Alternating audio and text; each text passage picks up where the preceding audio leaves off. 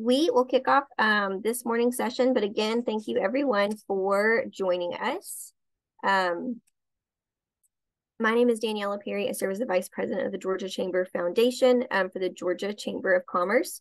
I want to give a special thanks to our anchor investors who really are the backbone of Max and help make all of our programs possible. Special thanks to Georgia Express Link Partners, which is our newest anchor investor. But certainly if you see or interact with any of the organizations on this page, including the state of Georgia, that's the Department of Human Resources, please thank them for their investment in workforce development in the metro Atlanta area. So again, my name is Daniela Perry. Excited to kick off this session. We've got Hodge, who's with the Federal Reserve Bank of Atlanta, to talk about a new report they've got out around the digital skills divide. So I will stop sharing my screen real quick and let Nye get his up. But Nye, just a big thanks to you and the Federal Reserve Bank of Atlanta for all y'all do to provide incredibly good research and insights. And thanks again for being with us this morning. Of course. Thank you for having me. I appreciate the invite. And most importantly, thank you, audience, for joining us so early on a Friday morning. I appreciate you guys trickling in for me to share this presentation on digital skills. And sorry, I have like the wrong date up here.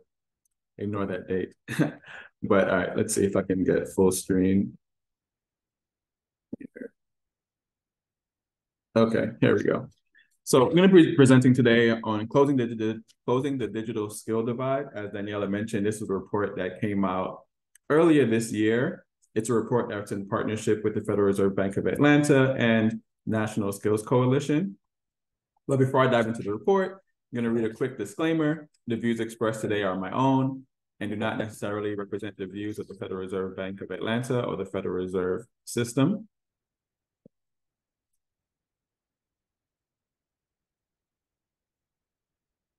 Quickly going to talk about why the Federal Reserve is looking at things like digital. Right? So most people know the Federal Reserve right now is fighting inflation, right? And that's what the Federal Reserve is commonly known for, controlling interest rates. Little known fact is that the Federal Reserve also does community development type work, right? So the Federal Reserve has two mandates: stable prices and maximum employment. And so I work in community and economic development, working on issues that are barriers to maximum employment, right? So for example, digital skills, having digital skills gap in the economy, having folks who don't have the right skills necessary to get the jobs that are in demand can be a hindrance to achieving maximum employment. So we do all kinds of research, from workforce research, housing research, food insecurity, climate-based research, things that can affect the labor market, right? And so that's what we're doing here today. Another reason why the National Skills Coalition and the Federal Reserve wanted to look at digital skills specifically is because of all the funding that's going to be coming down, or that it has begun to come down around digital skills training, digital skills access, digital equity, through the Digital Equity Act, through the BEAD Act. We wanted to be able to give states and workforce an evidence base to advocate for funding for their states, advocate for funding for their programs, and to help create training programs to close the digital skills gap in their local labor markets. And so I'll be presenting today published and unpublished results from the report. So you guys will see things. If you've seen the report, thank you so much for reading it and checking it out. If you haven't seen it, it'll be a great time to look at the report after this presentation. You'll have a good foundation of what's in the report. And you'll, like I said before, you'll get things that are not published in the report. So you're kind of getting a behind the scenes look at some data that just didn't make the report. And so the data underlying this report comes from Lightcast. Full disclosure, I used to work at Lightcast. I was there for about 2 years when they were called Burning Glass. They recently merged and rebranded, and now they're called Lightcast. But Lightcast is how would I describe it? Lightcast is a economic firm that looks at job postings data.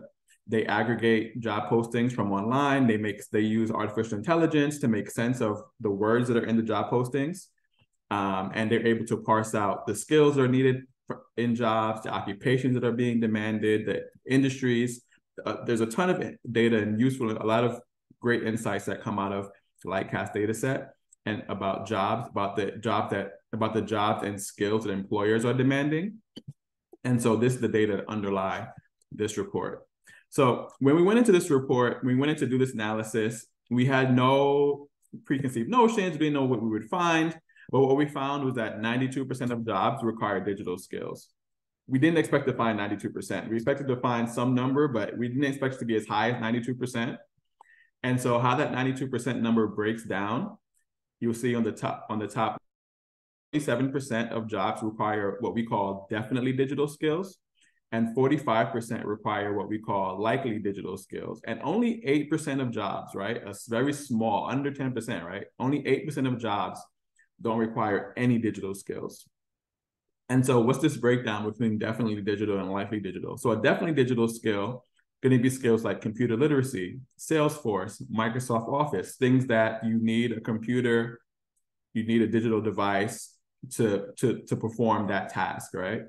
A likely digital skill are things like scheduling, teaching, patient care, things that you're probably using some kind of digital device or digital task to do the role, but it can also be done analog, right? And because we're using a data set, this wasn't based on qualitative interviews, we can't say for sure whether or not a teacher, for example, is not using any digital skills, but we suspect that probably most teachers today, especially since the pandemic, are using digital skills.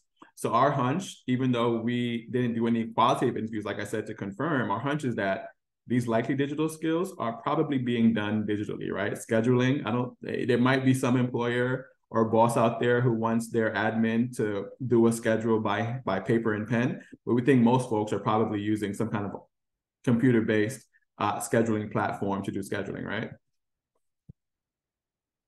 So 92% of jobs require digital skills, and that's saturated across the US, right? That's not limited to your New York, not limited to your California or your Washington, right? It's going to be across the country, right? And as we see where Georgia is, 92% of jobs in Georgia are requiring some form of digital skills, right? Even in some of our smaller states, right? Digital skills are needed across the country. So it's not limited to sort of your big metro states. And again, it's across industries, right? So we know that, so the tech sector sits in the information industry. We know that tech requires digital skills, right? So 99% of jobs in the information industry require digital skills. No surprise there. That's where your tech jobs are. That's where your software jobs are. Finance and insurance, we know a lot of those jobs require digital skills. The most interesting, I guess, measures or metrics here are going to be on the bottom right, I think, right? So transportation and warehousing, 77% of jobs in transportation and warehousing require digital skills. Not something that's not commonly expected, right? Construction jobs, 91% of jobs are requiring digital skills. Utilities, right? So these industries where we don't traditionally suspect there are digital skills, there is a huge demand for digital skills. Manufacturing here in the middle, 93%. And digital skills are required regardless of education, right? So we have a breakout here that looks at demand for definitely digital skills, which is your solid orange line bar, and then likely digital skills, which is your striped bar, right? So we kind of broke it out here for some additional clarity. So looking at the left side of the slide first, we see that as you increase in education, you go from high school to associates to bachelor's, demand for definitely digital skills goes up to almost 75%. As you get the master's and PhD, it kind of goes down a little bit, but my hunch is that the master's and PhD folks are having the bachelor's degree folks doing all the research and all the work, right? So regardless of education requirement, there's going to be some demand. There's huge demand for digital skills. And when we look to the right side, similar breakout, likely digital, definitely digital, but now we're looking at years of experience. Folks early in their career, about half, one in two jobs require definitely digital skills, and 46% require likely digital skills. And again, those likely digital are probably going to be digital, right? As that goes up, you see that the demand for definitely digital, as you move up in your career, demand for digital skills increases. And digital skills pay. That's one, a lot of people love seeing this slide. It's one of the biggest things that people call out in the report is just how much more workers stand to gain by acquiring digital skills. So this is actually Georgia-specific data. So workers in Georgia earn more when they require more digital skills. Jobs in Georgia without digital skills, this is median, about $16.50. When you get your first digital skill, the median hourly wage is $21.25, right? And so that's about a 30% increase. When you go from 1 to 5, 70% increase. 5 to 9, 32% increase, right? So the more digital skills you acquire, the more you have a bigger chance of earning more. Not only do workers earn more, but states and federal government earns more through income taxes, right? We all pay taxes. The more we earn, we know that those tax dollars start getting higher. So this example is actually for North Carolina. This is what's in the report. Depending on family composition, whether you're single, whether you're married, whether you have kids, states and the federal government stand to earn anywhere from about $1,400 to just under $3,000 in additional tax revenue, right? When folks move from no digital skills to just one digital skill. This is just an average estimate, right? And so think about this being multiplied out by the hundreds of thousands or by the millions, right? So this, not only do workers benefit, but also government benefits through taxes, right? And that's especially important given these last few years with all the spending that has been going on. A lot of states have been spending a lot of money with COVID and these different things that have been happening recently. So this is a way that states can sort of recover some of that revenue. Hey, now I just wanted to pause real quick. We got one question in the chat about the previous slides, inquiring if that was all Georgia-specific data as well, or kind of showed the national picture. Gotcha. So great question. And I meant to say, feel free to ask questions throughout the presentation. I'm happy to stop and pause on any particular slide to dive deeper. Great question. And I should have clarified that. This slide, most of these slides are actually going to be US specific. And I'll call out the ones that are Georgia specific. Sounds great. Thanks, Nye. Awesome.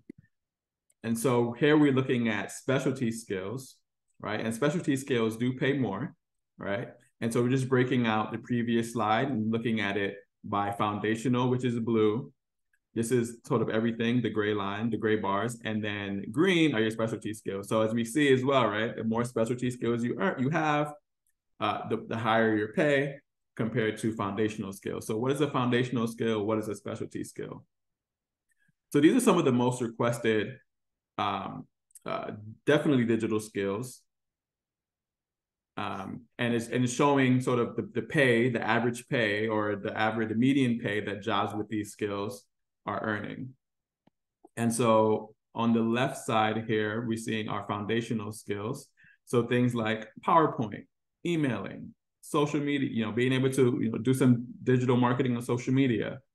Computer literacy is a big one. Computer literacy is actually one of the most demanded foundational skills in Georgia.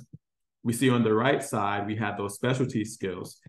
And at the very top, we have things like machine learning, software development, Python, it's a coding platform. Of course, those skills are going to be paying a lot more. We have things like Tableau, where folks can make data visualizations, right? Putting together reports, data analysis, Salesforce. These specialty skills, as they become more specialized, demand a higher salary. So these are the most in-demand foundational skills in Georgia. So computer literacy, typing, data entry, word processing, and these seem pretty basic. But I think as I go through some slides later on, we'll see how these are actually the building blocks to jobs, right? The building blocks to that 92% of jobs requiring digital skills. These are some of the industry-specific skills with strong demand in Georgia, right? So we have just some select industries: finance and insurance. I won't read through all the skills. I'll let the slide sit for a few seconds. But we're highlighting finance and insurance. We're highlighting healthcare, manufacturing, retail. So again, these are some of the top industry-specific digital skills with strong demand here in Georgia. And so computer literacy, I hope that I've laid out that, the data is showing that there's huge demand for digital skills across jobs, right? It's not just in the tech sector. And so now I want to sort of lay out what this looks like in the real world, right? We went through the data and that's great, but it's always good to be able to apply it back to what we see day to day, right? So computer literacy, right? Why is computer literacy so important? And actually, we're seeing more jobs since the pandemic requiring computer literacy because I think some of the interviews that I've done with employers, they're realizing that they didn't put computer literacy in job descriptions in their job posts, right? Because they assumed that they assume most folks had that, didn't have to put that. But now employers are starting to put computer literacy more into their job postings because they're realizing as they have shifted to doing things more digitally since the pandemic, a lot of workers actually don't have those basic digital literacy skills, right? So what does that mean? Basic troubleshooting, right? I talked to a director of HR for a small manufacturing company up in New Jersey. They switched over their field sales representatives to iPads, only to find out that majority of them did not know how to troubleshoot an iPad. They didn't know how to connect the iPad to the mobile hotspot when the iPad wasn't working, or when the sales platform on the iPad wasn't working. They didn't know how to troubleshoot it. So it caused a lot of issues in the field. They were calling back to base and they didn't have an IT person on staff. So it ended up causing more trouble than it was worth. Well, I wouldn't say more trouble than it was worth, but ended up causing more trouble than they realized switching over to iPads because their staff just didn't have that basic computer literacy to sort of navigate some of the common troubleshooting things that might come up when you're dealing with a mobile device, right? And that's not just limited to mobile devices. That's going to be just, a computer or laptop as well, right? Computer literacy is also, Microsoft Office is also one of the most common skills that are being requested in job postings, right? So can you build a report in Microsoft Word? Can you use Excel to make charts and to do some basic data analysis, right? Can you use Outlook to do scheduling, to send out emails, PowerPoint to actually present your work and to build presentations, right? So understanding these sort of building blocks, these computer literacy, allows you to then, if you have a basic knowledge of how Microsoft Office works and you understand how to go through the settings and all the different tabs, you know how to connect to Wi-Fi, you can navigate pretty confidently, a mobile device or your computer. There's a good chance that when you go into a job, that you can do some basic troubleshooting of your company specific platform, right? And also just want to shed the misconception, right? A lot of folks think that younger workers, Gen Z, because they're on social media, because they can connect to Netflix, that they have basic computer literacy as it relates to getting a job. And that's definitely not the case, right? That's a misconception. So at the top, I have connecting to Netflix does not equal computer literacy. And the exclamation point equal sign is actually a coding term that means it's not equal, right? So, just because, younger folks, like I said, know how to troubleshoot things does not necessarily mean that they have those job specific computer literacy skills. And so just want to take some time to shed that misconception, because that's often a missed market that's not thought about, because it's assumed that they already have those skills. And so building on those foundational skills, we start to see how folks are using, right, computer digital skills in the workplace. So we interviewed some nurses for this. When we were doing this, actually, this goes back to the very beginning of this project, where we were trying to decide so we actually hand-coded, we looked at about, I think it was 14,000 skills. And we actually hand-coded, myself and my two co-authors, we actually the skills from the Lightcast data set. And we don't know everything, right? We didn't know some of these medical skills. So we actually talked to nurses, we talked to people in healthcare to find out if the skills that they have, the skills that are showing up in these job postings, are they digital? And the nurses that we talked to, for example, were saying like, no, my job is not digital. They didn't think of themselves as having digital jobs. But as we talked to them more, they realized like, oh, wait, yeah, my job is digital. I do all my patient charting and patient tracking their outcomes. That's all on a computer platform. All the machines and equipment that we have in the patient's room, those are all digital, right? So to get medicines out of the, I guess, the repository, right? That's all digital, right? They have to use a system to request the medicine that they need to be able to administer to folks, right? And they also said that a lot of the troubleshooting, they have to do that first line troubleshooting, right? They don't have time to call an IT person or get on the phone to call a tech person. When a machine is not working, you have a patient that needs care, right? So they realize that actually our jobs actually are pretty digital. When you go to restaurants today, right? You see a lot more restaurant staff are placing orders or putting in your order through a mobile device, an iPad or an iPhone. And that actually allows for real-time inventory management, right? So they're putting in your order, and that on the back end, that's tracking the restaurant's supply, right? What do we have left over? What don't we have? What do we need to order more? They're also clocking in and out on mobile devices, right? So, yeah, again, we're building on that 92% number and showing that it's not just in tech, that it's everywhere, right? We're all right now on Zoom. This is digital, right? So we all have some computer literacy and knowledge to be able to get on to log into our computer, to turn it on, put in the password, connect to Wi-Fi, click the Zoom link, connect to the Zoom, turn the camera on and off. All these things are all digital skills. And so we have to stop thinking about digital skills as just being, coding and things of that nature. It's really ubiquitous throughout our labor market, right? Another example, we talked to a trucking company. Again, in the pandemic, they switched over to using iPads, right? They were doing things by paper and pen, but they were trying to limit contact. And so they switched over to iPads, again, only to find that a lot of their drivers didn't have those skills to really use the iPads, and they had to end up paying for training to get folks the skills they needed, to be able to utilize those iPads. And places like even Airbus. This is a picture from Airbus, and they are using augmented reality to train their workers on their systems, right? So ensuring that using simulations to ensure that engines are going to work properly, right? To train their staff. It's probably a lot more cost effective to use augmented reality to train workers than using actual real equipment, right? Ag tech workers, as you all probably know, are using a lot of digital devices and technologies to ensure that crop production is efficient, that they're running their farms efficiently. Digital skills come in there as well. Welders, for example, right? This is a picture from Smooth Robotics. Increasingly, more welders are using robotics and different types of digital technologies to improve their jobs, right? So we have cobots, right? Robots that are working alongside humans.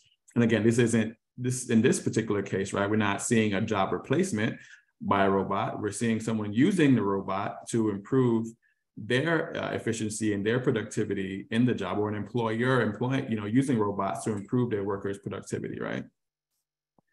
And so the next couple of slides are going to go into some sort of policy, I guess, levers that can be used to sort of help close the digital divide. But I do see some questions in the chat, so I'm going to see if there are some things I can quickly address before going in sort of like the next stage of the presentation. So just we had one specifically about some of the industries that you showed, and had questions about transportation and warehousing. If y'all had some specific insights there and could kind of share what y'all are seeing. Yeah, so exactly. So here we have the slide pulled up here. So 77% of the jobs in transportation and warehousing are requiring digital skills. And so I'll caveat this, right? A lot of this has been a change since the pandemic. And so what we're seeing more and more of now is, again, right, a lot of employers are switching over to these digital devices, using iPads for inventory management, right? Truckers having to clock their time, and their routes are all now, going through iPads and things of that nature. There was a lot of noise in the data in terms of trying to go like further back to see like how much it has changed. So we couldn't go too far back just because there was noise and data. We wanted to make sure that we had where we're putting out results that were free of as much noise as possible. So it's hard to sort of to say what it was maybe like 5 or 10 years ago.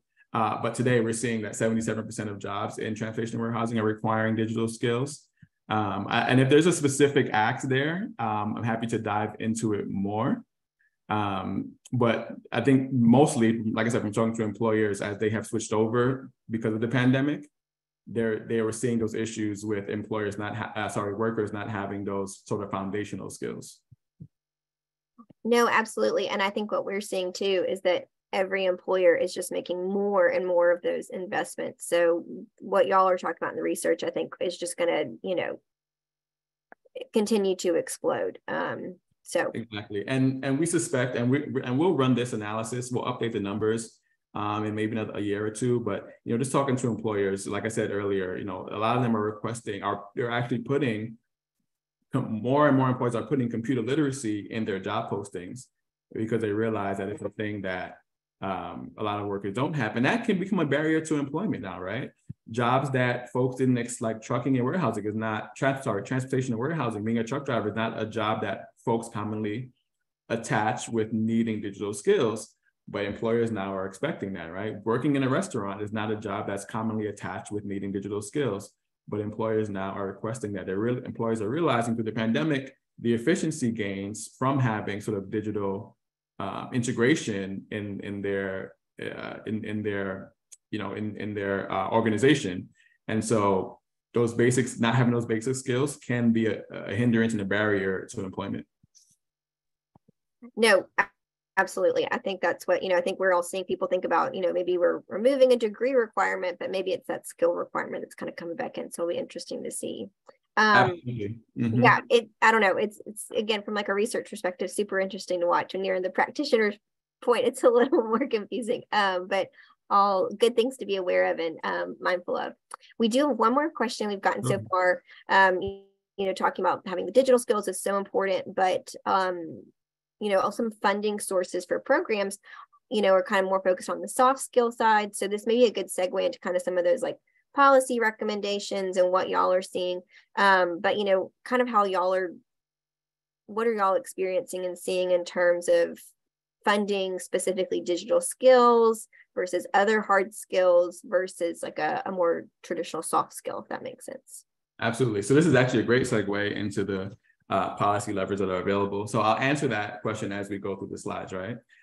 So as I'm probably preaching to the choir here, but obviously we have the Digital Equity Act and the BEAD Act that have been passed by Congress that is providing funding for digital skills training.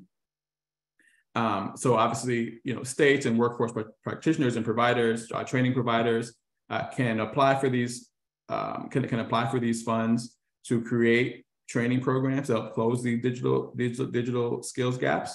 But these training programs, right, they have a digital requirement, right? You have to be teaching some kind of digital skill, but we know that digital skills aren't the only skill that you need in the workforce, right? And so when you look at the legislation, it doesn't say that 100% of the program has to be digital skills training. It says it has to include digital skills training, right? So your training programs can include digital skills training. They can include soft skills, which are also, right, a requirement to get jobs. And so the legislation doesn't have sort of like strict guardrails, if you will, around these training programs that can be created from Digital Equity Act and the BEAD Act. There aren't any strict guardrails that say you cannot include other types of skills training, but they have to obviously include digital skills training. So I hope that answers that question. And there's some great resources. National Skills Coalition was our partner on this research, and they have some great resources on how you can advocate for investments and you know, some proven digital skills strategies, digital skill building strategies. They have a report that's linked here, and I'll definitely share this presentation so you have all the links and all the data.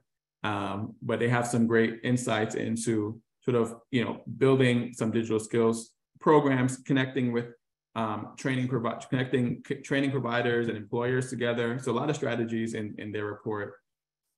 Another thing that that folks can do. So another provision in the Digital Equity Act and the BEAT Act is that there is funding to close equity gaps for covered populations, right? So what's the covered population? We're thinking rural populations. We're thinking traditionally and historically marginalized populations. So we're thinking, women, people of color, right? And so you can actually use census data to sort of drill down in your state, in your MSA, to understand where workers are, and then create training programs from where workers are to where you hopefully want them to go, right? So this is a quick example of that. So we're looking at US labor market here. We're looking at industry representation. So we saw at the top of the presentation, right? I'm calling your attention to the left side of this table. We saw at the top of the presentation that information sector, finance and insurance, these sectors at the top here had the highest demand for digital skills. We saw that digital skills pay. The more digital skills you have, the more pay you get, right? At the bottom here, we see some of the industries that have the lowest demand for digital skills. And then on the right side, what we're looking at here is representation across these industries. And so the legend here, we have green, which means that representation is above parity. So what do I mean by parity? Parity means sort of the distribution of the demographic groups in the population. So for example, Asian American and Pacific Islander workers make up about 7% of the labor market. Black and African American workers make up about 12% of the labor market. So if you're at parity in an industry, your labor market representation equals your industry representation, right? And so if you're below parity, that means you're underrepresented in that industry. And so what we're seeing here is that, so what can be done here is, training programs and initiatives can be created to help ensure that there's parity across these industries, right? So that there isn't overrepresentation of workers in industries that might pay less and have less digital skills. If we can get those workers from the low demand industries to the highest demand digital skills industries, we can start seeing sort of pay equity and equity in general, right? And so the BEAT Act and the digital and the the BEAT Act, I'm like blanking right now. The Digital Equity Act and the BEAT Act have provisions in there to create programs to start building out that equity. And also you can embed digital skills training into existing workforce training programs, right? So these are not limited to just programs that can come out of the BEAT Act and Digital Equity Act. A lot of existing workforce training programs actually allow for digital skills training. Some of them they don't say that it can't be included, right? And so sometimes it's a misconception that some of the existing funding sources and some of the existing existing initiatives out there from the government don't allow you to do digital skills training, but that's just not the case, right? You definitely can include digital skills training in some of the existing initiatives.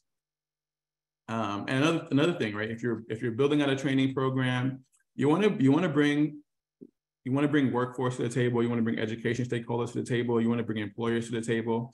Another thing that we see a lot happening is sometimes training providers are assuming the skills that employers need, and it turns out it's not the skills that employers need, right?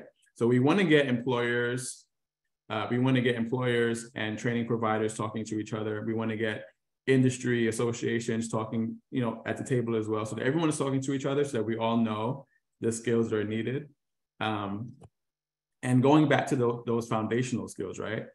Building out those foundational skills as opposed to employer-specific skills or industry-specific skills, focusing on foundational skills first allows workers to, like, on the job. Usually if you have a good baseline understanding, you can pick up the industry or platform-specific skills that your job is going to require, right? Like, for example, most of us probably did not have to do a training on Zoom to use Zoom because we have those foundational skills, right? And so foundational knowledge I would say, is much more important than building out employer-specific skills. And so just closing us out here, again, we're going to send out this deck, which has all the links for the report. So happy to take any additional questions that you all might have.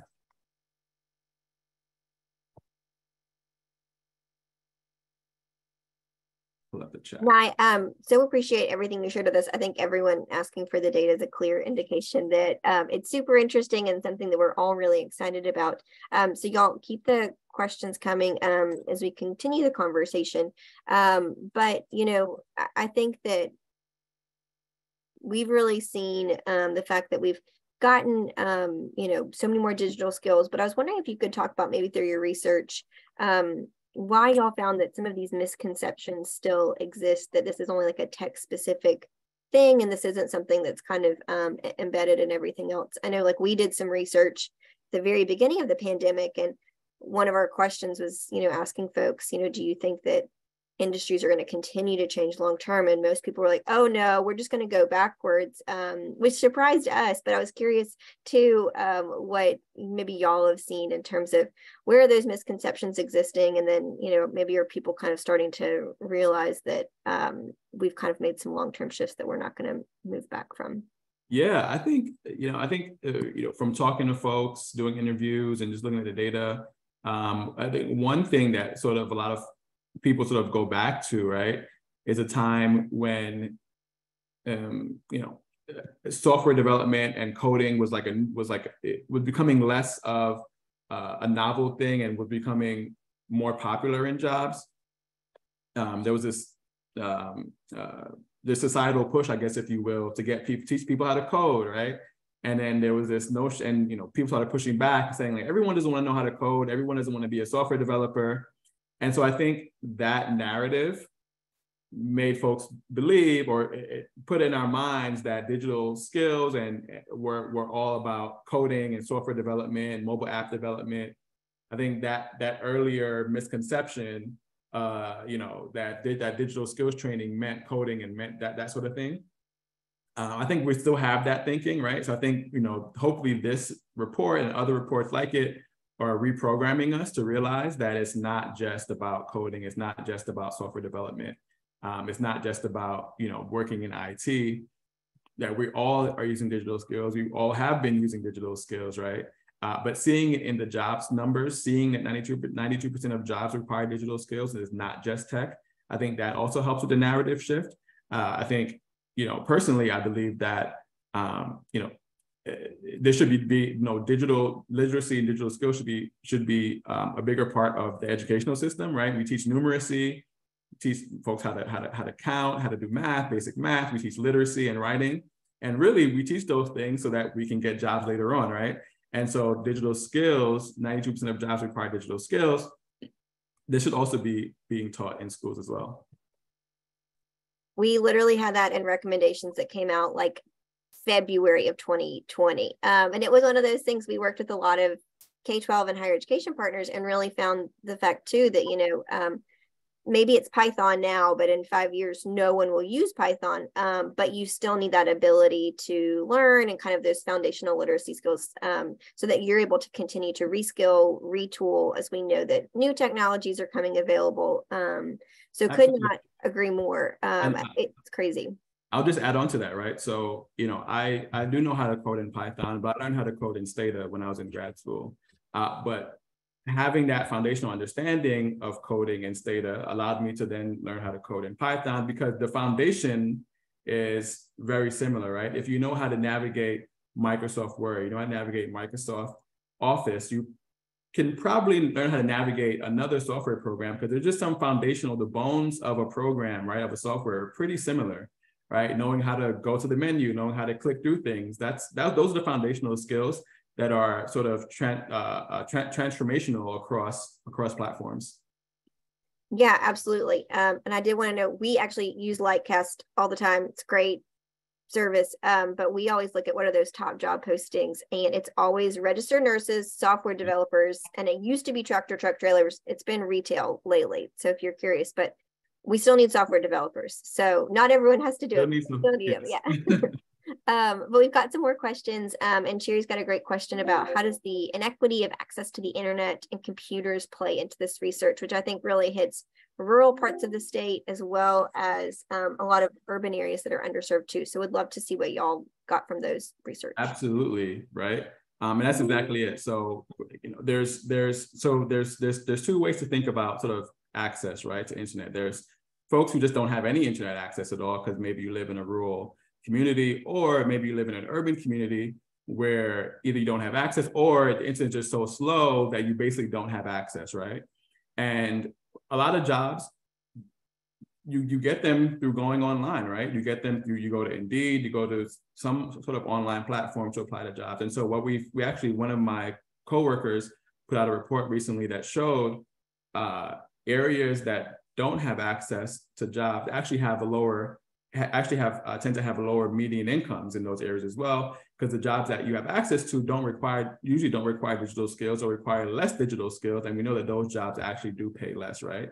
And folks who are in sort of broadband deserts, if you will, tend to also work more locally in those communities because they don't have access to the jobs that are outside of their communities, right? They're probably getting jobs through word of mouth or through the place that they visit. So it really does limit, it's a barrier, it's a hindrance on pay, but it also is a limit to your access and your ability to get other jobs as well. And so this is another thing that the Digital Equity Act hopes to solve, right? By building out infrastructure. There's infrastructure funding built into these programs as well. So building out that infrastructure gets people access to the internet, but it doesn't stop there, right? You can't just bring infrastructure to a rural community and expect folks to just start using the internet, right? There's device training, right? So if you're in an area that doesn't have internet, it's also highly likely that there's a gap in having devices and having that basic computer literacy and device literacy.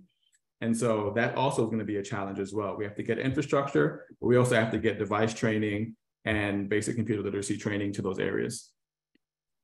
No, absolutely. Couldn't agree more. And I think it's a super important part of how do we, think about equity across the board, not only for adults currently that are trying to upskill, reschool, go and reinforce, but that future generation too, which we know is so important.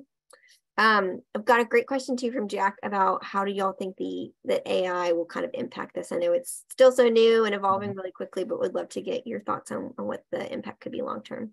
Sure. So there's a lot of predictions out there, right? We know that. Some folks saying AI is going to replace most or all of the jobs. And to be honest with you, it's a thing that we just don't know, right? I'm not an economist, but economists and people who are doing this work, economists are, I'll just say it, I work at the Federal Reserve, but economists are bad at predicting things, right? You never know what's going to happen. All we can do, what I do or what I talk about, is relying on historical what we've seen in the past. What we've seen in the past, we can go back hundreds of years, right, to the first industrial revolution, right? What we've seen in the past is that there's always this concern that new technology is going to replace all jobs. It never ends up being that way, right? It always ends up creating more jobs than we've seen destroy, that we've seen go away. For example, look at the iPhone. I used to work at Best Buy when the iPhone first came out, and people thought the iPhone was going to be the biggest job killer in the world, right? Because at Best Buy, we used to sell GPSs, we used to sell MP3 players, we used to sell cameras. The iPhone came out, and as it improved, you no longer needed a different camera, you no longer needed a different GPS, you no longer needed a separate MP3 player, right? You no longer needed, as it got better, you can do your web browsing on your iPhone as well. And the iPhone has not killed jobs, right? We still have a strong labor market. And so I use that example to show, and Best Buy is still thriving, right? Best Buy hasn't gone out of business because of the iPhone. So I use that example to show that we just don't know the technologies that AI is going to create because we can't see the future, right? But historically, we have seen that technology has created more jobs than it has destroyed. I don't think anybody wants to go back to not having an iPhone, right? I think going back not having an iPhone will probably destroy more jobs than not having it, than having not had it in the first place. No, absolutely. And I think that what we really hear consistently is the fact that, a lot of this technology is going to automate kind of the more mundane parts of your job. And And so really, we're going to have to make sure that our talent is more capable than they've ever been before about doing things that are innately human, critical thinking, problem solving, all of those things. And so it's super critical that we are really, focus on that part, because a lot of those routine skills that may have been the majority of someone's job, 40 years ago, just not going to exist in the new economy. Absolutely. And, and another thing that we see is as an area becomes more digitalized, we do see education requirements going up. Employers are sort of conflating digital skills, digital knowledge with having a college degree. And so that's something that we want to push back against, right? You don't have to have, we're trying to prevent degree inflation. We're trying to get employers to remove those degrees and not using a degree as an indicator of having digital skills, right? And so we just this messaging to employers, right? That, a degree should not be a barrier to entry for a job that doesn't actually require a degree, right? But on our end, training providers and practitioners, we do have to ensure that the workforce has those basic digital skills, digital literacy, so that employers can feel confident that, hiring someone without a degree, they can still get the job done, which is the case, right? We've seen a lot of examples where digital skills training produces workers who are just as productive as anyone else. And I think certainly too, we've continued to see lots of providers that are still providing this kind of skill-based training without necessarily like a formal degree program at, whether it's an associate's or four-year degree, master's, PhD. We're seeing more and more of that kind of training pop up because it is really responding to the needs of individuals in the workforce as well as industry. So, I think it'll be really interesting to see how do we see those kinds of trainings pop up. So which I think we've got time for one more question. So, kind of thinking about all that, understanding the fact that we've got to continue to upskill, reskill, the skills that people have now won't necessarily be the skills that we need in 5 years. And based on y'all's research, what advice would you have for kind of private companies as well as public entities that are engaged with people that are trying to enter the workforce, trying to upskill, on how they create some of these programs that provide some of the digital skills? Do you have some best practices, things to be mindful of? What would y'all recommend? Sure. I won't name the employer, but I had a conversation with an employer who created it's a larger employer, right? So they had the resources to do this, but they created a platform for their workers and for their staff to sort of get digital skills training, to learn new technologies and to just upskill themselves in general. And then they said no one was using it. Well, no one was using it because they didn't give the employers the space and the time, the workers the space and the time to actually use the platform, right? So one thing that I would press upon employers is that if you want to ensure that your staff, that your employees that they have the digital skills of the future and that they're acquiring the latest skills to ensure that your business is going to remain productive and going to remain competitive, give your workers the space, the time to do some professional development, to grow their digital skills, right? Rely and of course it's harder for smaller employers to create sort of their own digital skills training programs, but there's a lot of free things out there, right? There's LinkedIn Learning, there's a lot of free platforms, there's DataCamp, there's a bunch of different things out there that allow for all types of different digital skills training. Indeed, I believe might have some, or at least they have assessments. I don't know if they have training, they have assessments. But employers should think about making sure that their employees have the time, they incorporate training into their day-to-day or into their work week. And what we find is that when employers actually invest in their employees in that way, give them the training and give them the space to do training and to upskill themselves, retention actually goes up, right? So a lot of employers are concerned that, if I get them the training, they're just going to leave, go somewhere else and make more money. Well, what we see is that while that does happen, for the most part, most employees are staying because they feel appreciative that their employer has given them a chance to learn new skills, and then you get a paid bonus as well, right? So that's definitely something that employers can think about. Employers can also think about, smaller employers especially, join your local association, right? If a lot of small employers get together and say, these are the skills that we need, the local workforce does not have it, you can go to your local community colleges, your local training providers and say, hey, as a collective, we've identified that these are the skills that we need. The workforce doesn't have them. Can you create a training program to ensure that the workforce has these skills? Smaller employers have a louder voice when they work as a collective. Bigger employers, your Amazons, your Walmarts, they can create their own training programs. They can send one person down to community college and say, hey, I'm Amazon, we need this. Small employers have to collaborate to get that same effect. But absolutely, I think if you work with a lot of small employers, come together. I know the technical college system would be happy to agree, a great partner, and kind of make sure we're addressing those needs. So I think that's all great information. Nye, again, thank you so much for the insights you've shared this morning. I think everyone is really excited about the research y'all have done and what you've been able to share this morning. So again, thank you for your presentation and for everything that the Fed does in Atlanta. Absolutely. Thank you so much for having me. I appreciate everyone joining us this morning. All right, we will wrap up, y'all, and get you back to the rest of your Friday. If you are not a member of Max, we would love for you to become a member. Max Minutes is open to everyone. We've got lots of other programs that are exclusive to membership in Max. So if you've got questions, please reach out to myself or Joy, who knows all things about Max and can answer all of your questions. But these are some of the resources and would love to get you more plugged in. Again, a big thanks to our anchor investors who make all of our programs possible, especially Georgia Express Link Partners, which is, again, our newest anchor investor.